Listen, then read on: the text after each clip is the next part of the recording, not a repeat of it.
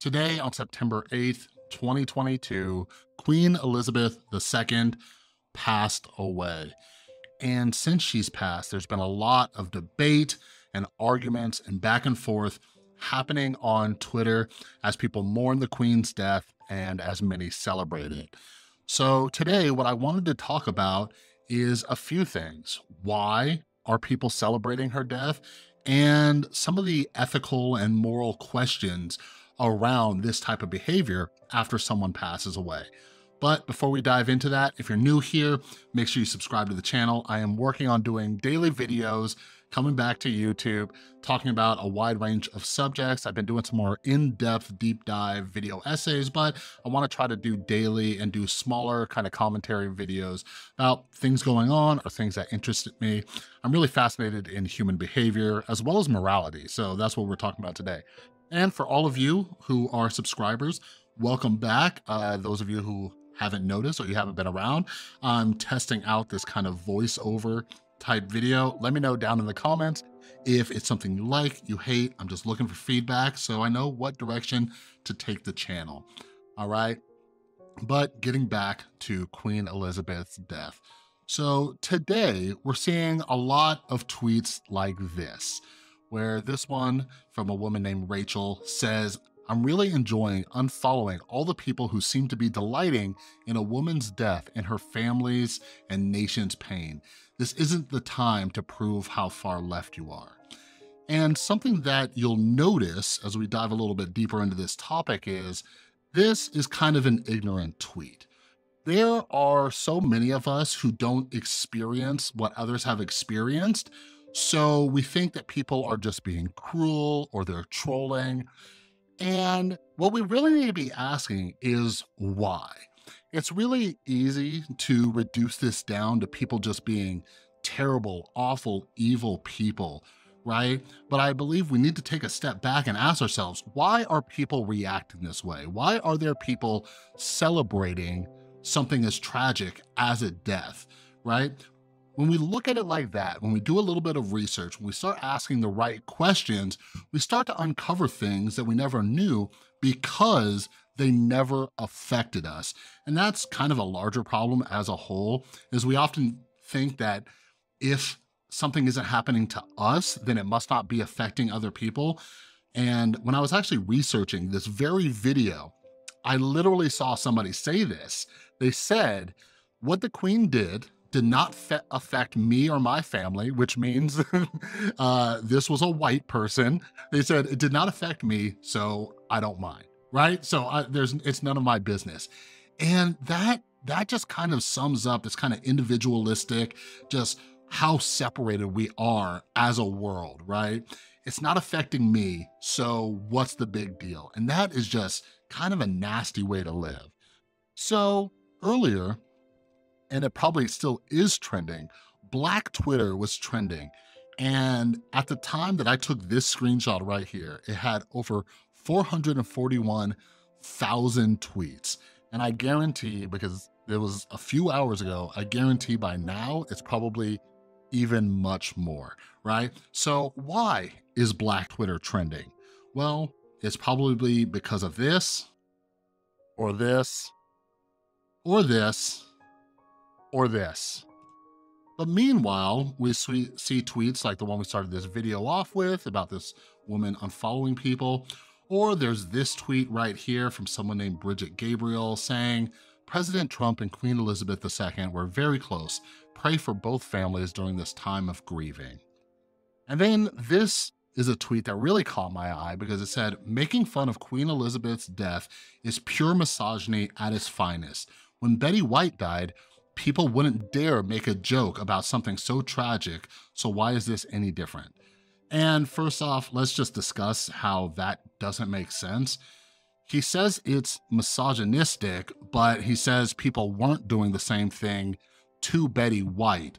So if Betty White was a man, that would make sense based on the way he started this, but he ended in a much different way. So it's kind of nonsensical, but I think this reply to this man's tweet makes a lot of sense and it helps kind of explain a few things.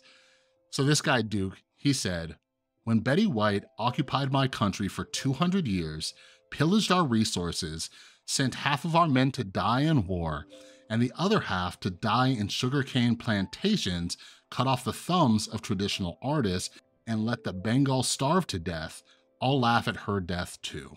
So this is what I was talking about when we're saying, just because something doesn't affect us doesn't mean it's not affecting other people. Some of us have the privilege to see things through rose-colored glasses, right? For example, we'll see this with policing. If you are a white person, you get to see the police as, saviors and helpful. And that doesn't mean that police don't arrest or harass or assault or shoot white people, because it definitely does happen. But statistically, it happens more often to people of color, okay? So same thing when you look at capitalism, right?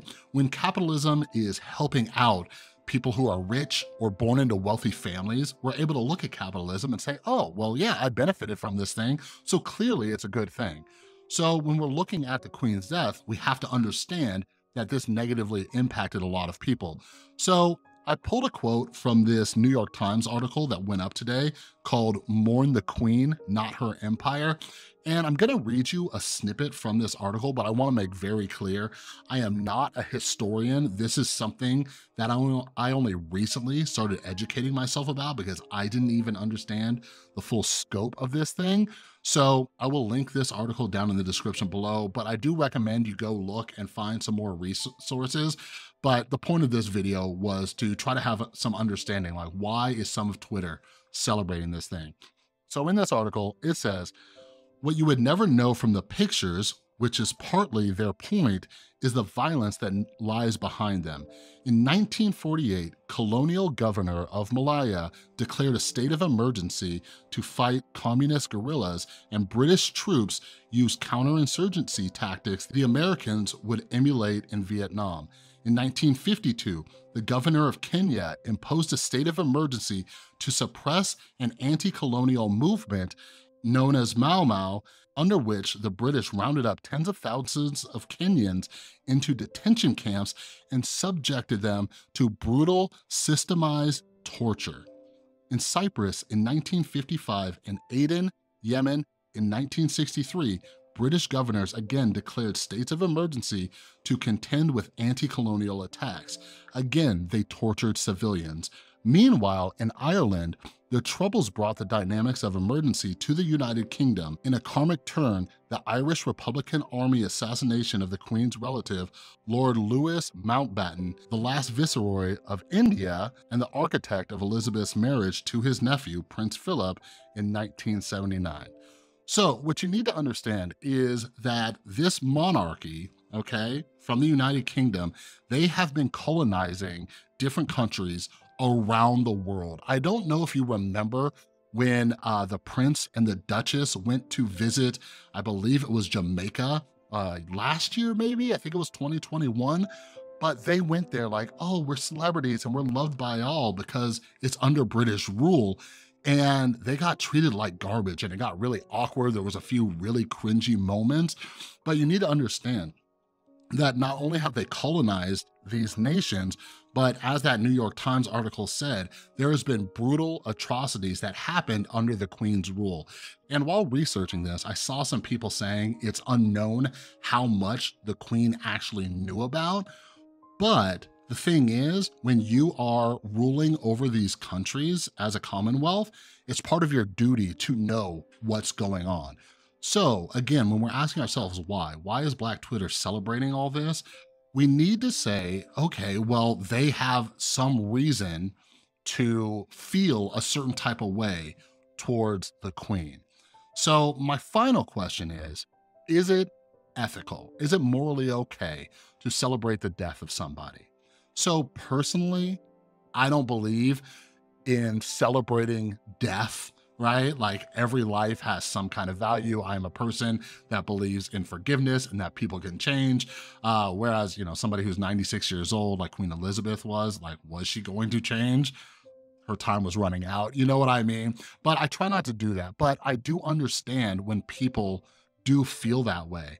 And I think it's important too, because I've seen a lot of moral hypocrisy on Twitter today, where there are people who celebrated these tragedies over here, but then they say, oh, you're morally out of line over here. There's a lot of flip-flopping on this, and there's a lot of people who struggle to have moral consistency.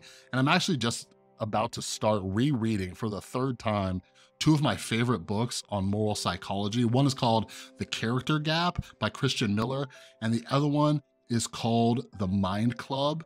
And this is by, God, I can't remember his name, but I'll put the book up on the screen. Kurt Gray, that's who it is. I actually interviewed him for the podcast. I interviewed both of them, but I love both of these because it really helps us understand why people's morals switch like that. But again, like I said, we need to be asking why. Why are people on Black Twitter celebrating, cracking jokes, and all these other things?